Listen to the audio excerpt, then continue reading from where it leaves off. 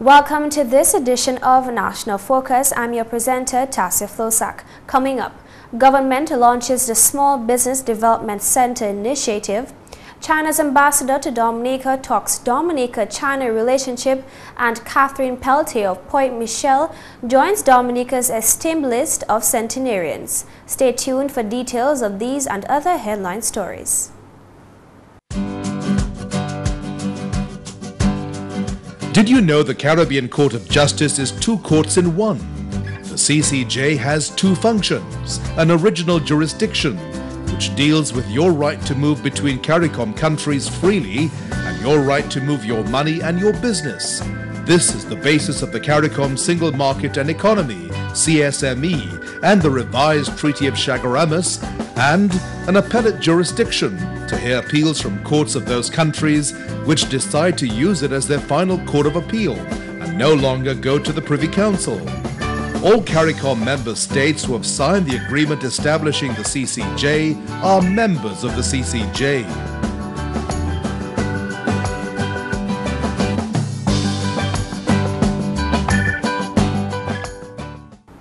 Thanks for staying with us. Small business owners in Dominica now have a greater chance of running successful business. Through the help of small business development centers, entrepreneurs will now have access to more structured help. A press conference was held on Friday to launch the initiative. GIS's Nisha Charles brings us this report. Running a successful small business takes not just the drive and good idea of the entrepreneur, but training, capital, and the help of a structured organization. Government, being fully aware of this, is taking a step to grow these small businesses in Dominica.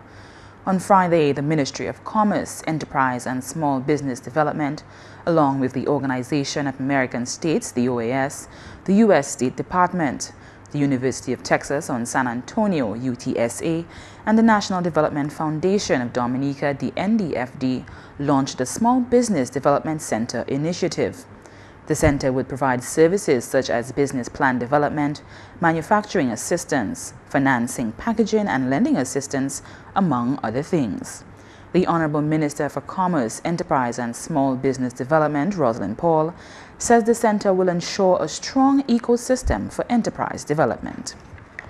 The micro and small business sector has proven itself in terms of its continued contribution to national development, but indeed has further potential to create and expand employment opportunities, to develop entrepreneurial skills, enhance market opportunities, and encourage export promotion and import substitution. This is why increasingly the Dominica Labour Party government places focus on small and medium enterprises through support to existing private sector entities such as NDFD and the Aid Bank, the establishment of DYBT, the small business unit prior to the establishment of the new Ministry of Commerce, Enterprise and Small Business Development. The various representatives were in Dominica from March 23rd to the 27th to deal with the necessary logistics and technical assistance required to implement the center. The initiative, which began in 2012, is being undertaken in 5 pilot countries: Dominica, St. Lucia, Belize, Jamaica, and Barbados. The OAS wants to see this sort of economic development take place within the Caribbean region. The hope is that at the end of it all, we would be able to lay the necessary groundwork, the necessary framework for SME support and development within Dominica, with the hope of building on that framework, building on that that support with other interventions, I guess, later on, to ensure that we develop and we build this ecosystem that we are so looking forward to trying to develop.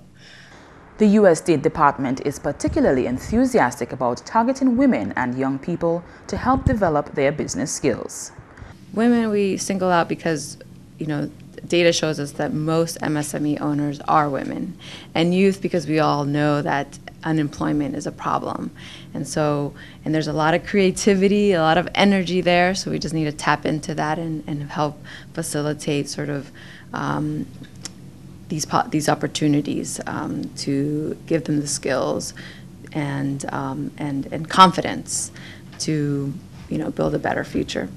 But what does this mean for small businesses? UTSA representative Albert Salgado explains. We all need that structured mechanism to where it's clear and simple to our SMEs of where to go to try to grow their businesses. They're not asking for a handout. They just really want a segue. They want a place to go and get information, okay, talk to the right people to grow their business. And while we can come up here and talk about projects and programs, it's about the SME development. And I think the structure that's being talked about here today and the mechanism that's being talked about today is certainly something that will reap benefit to the SME community here in Dominica. The Pilot Center for Dominica will be done in collaboration with the NDFD, which already provides support to small businesses in Dominica. Executive Director of the NDFD, Cletus Joseph, says the center will deliver more precise services and assistance. We want to see a real robust and vibrant and strong small business sector. If we can do that, if we can build that, if we can achieve those objectives, we will be well on our way towards the creation of more jobs for our people, more opportunities for our entrepreneurs, more opportunities for our small, micro and small enterprise people. And this again will redound to the success of us by creating jobs, creating wealth, creating products which can help to substitute exports, which can help to increase the level of imports, which will subsequently add up to the increase of foreign revenue inflows, reduction in the balance of trade, and so there is benefit for all across all sectors, both micro and macro sectors of the economy. When the pilot center is established, the ministry hopes that up to 2 more centers will be established across the island. For GIS News, I'm Nisha Charles reporting. Thank you, Nisha, for that report. In more news, China's ambassador to Dominica, His Excellency Li Jiaoning, is pleased that Dominica and China continue to share amicable relations. The ambassador was speaking on site at the soon-to-be-complete housing scheme for Sanseville residents who were affected by a landslide in 2010. The project, which commenced in October 2013, is costing government over $2 million, with $1.3 million donated as a courtesy grant from the People's Republic of China. The ambassador says the project is just one example of the friendship the two countries share. I think this is a reflection of the friendship between our two countries and also the deepening, expanding cooperation between our two countries. We see that in many areas: in infrastructure, in culture, in government people exchanges, etc. Also in international arenas on issues of multilateral global importance. I think this relationship will continue. We just celebrated our 10th anniversary of our diplomatic relations last year. We just passed the 11th anniversary just a couple of days ago. I think our relationship has a very bright future. His Excellency Li says he is looking forward to increased cooperation. I think a couple of things that I think I would pay most of my attention to is to see, first of all, to see this relationship moving forward. Prime Minister once said that although our diplomatic relations was only 10 years old, he said that last year, that the fact of the matter is our relationship looked much maturer and closer than that. And I fully agree with the Prime Minister on that. I think my job here is to see to it that I do the best of my abilities to facilitate the communication, facilitate the exchange, and to see this relationship moving forward in all the areas. Meantime, the Honorable Minister for Housing, Lands and Water Resource Management, Reginald Austri, says his ministry is thankful that the People's Republic of China has facilitated government's Housing Revolution program. It shows a demonstration of friendship and respect and the benefits that Dominica is deriving from having established relationships with the People's Republic of China. And on behalf of the government and the people of Dominica, I really want to extend my thanks to the ambassador and his team and to convey to his capital our great appreciation for this very, very handsome donation as far as relieving the plight of the people of Dominica is in fact concerned. We've always told the people of Dominica that we entered in that relationship with our eyes wide open. We knew that in this global crisis, where our support would come from an economic standpoint and for infrastructure and other development. And the Chinese have been true to their word, in fact, that every promise that they have made to the people of Dominica, they have in fact delivered on that promise. According to Honorable Austri, the Sansevere Housing Project represents government's commitment to the Sansevere people and by extension the nation. He says the second component of this project will include the construction of 11 homes on the west coast for nationals affected by the 2011 Hurricane Ophelia. The Honorable Minister indicated that funds for this project have already been allocated. Dominica and China formally established diplomatic relations on March 23, 2004. You're watching National Focus. Still to come, Catherine Peltier of Point Mitchel is Dominica's newest centenarian, and Youth Officer Valencia Webb says goodbye to the public service after almost 30 years. Stay with us.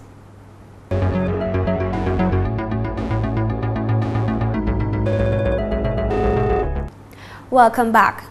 The Nature Island continues to produce centenarians who still have youthful vigor.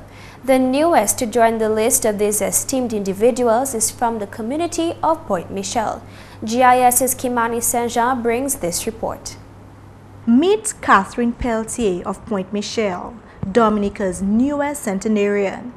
Da Catherine, which is how she is affectionately known, was born on March 28, 1915. Her mother passed when she was only 7, and so she was raised by her aunt. Her father, though, lived to be 100. Though Mrs. Peltier bore one child, she raised many, as she and her daughter, Bertha Peltier, dedicated their lives to fostering children in the Point Mitchel community. She is also very alert and even remembers vividly her first communion experience and the names of the nuns who taught her in 1922. Those who know her well says she is characterized by her kindness and serene spirit. In the neighborhood, she is never known to quarrel or raise her voice.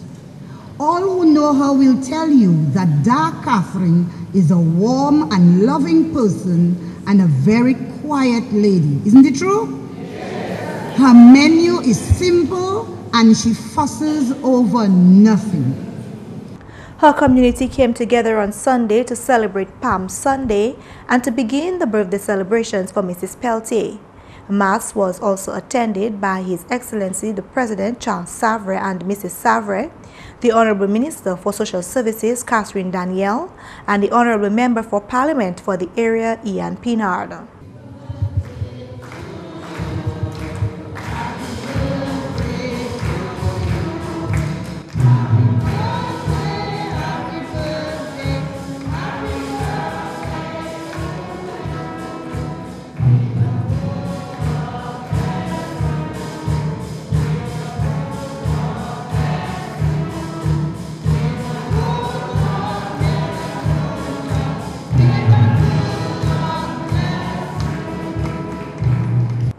Prayers were lifted up on her behalf, and Mrs. Peltier was honored with a special plaque from the parishioners. Following the Mass, the celebrations continued with an official lunch at the grounds of the St. Luke's Primary School. A well-beloved Mrs. Peltier received words of love and commendation from family.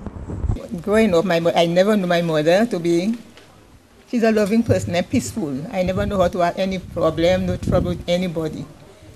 Not even a little with nobody. and so on. And then she would take care of any child I would bring at home. She would welcome them. I was up a lot, and then she was taking care of all these children. Very hard-working person. She likes to work. She likes to wash. She likes to gardening. She doesn't like to stay. Up till today, like this morning, she already cleaned her bathroom and the bathroom and so on and these things, and so on. So she said if she stay idle, her fingers will get stiff. So she wants to work, and so on. She's washing and so on, cleaning my yard. She does it, everything. I had the privilege of being raised with her.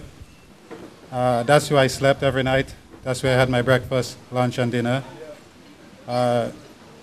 Before I could read, I remember her sitting on a chair and sitting me in front of her on the chair and having the book in front of me and reading and teaching me to read.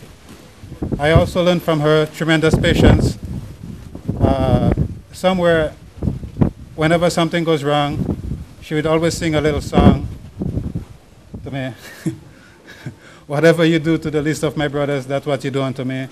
Always seem to just calm you down. Just puts everything in perspective.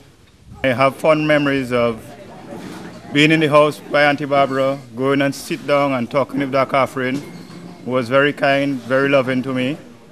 And she always had nice, pleasant things to say about me. She always asked about our family. Can't think of a nicer person to actually reach 100. And from the Honorable Parliamentary Representative for the Soufriere constituency, Ian Pinard. Today, I am here 43 years, and it's the first time I have known that we are celebrating a centenarian. And I really want to say, Dr. Catherine, we are really happy to be here celebrating with you 100 years. Let us give her a round of applause, ladies and gentlemen. Anytime you hear 100, you know it's something great. In cricket, when our West Indian batsmen score 100, we know that's a good thing. And today, we are here in Point Mitchel celebrating Dr. Catherine 100th year. The Honorable Minister for Social Services, Catherine Daniel, along with her presentation, brought a letter from the Honorable Prime Minister, Roosevelt Skerrit. This is a man who really loves old people and the young also.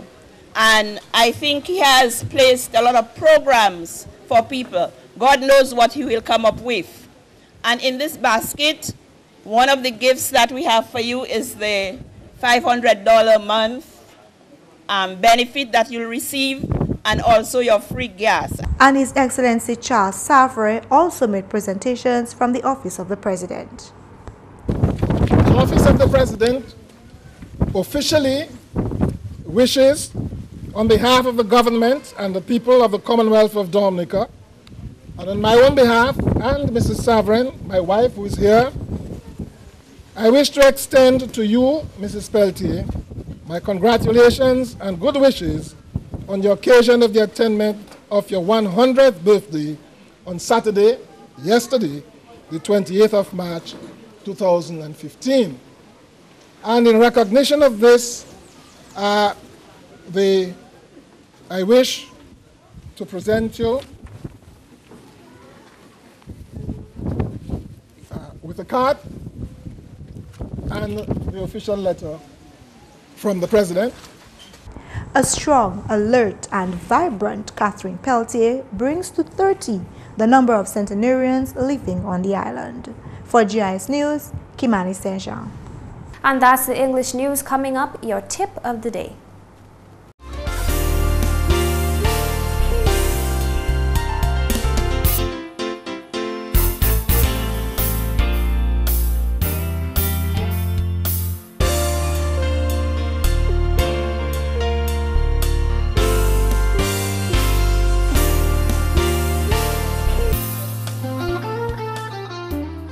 Wash your hands.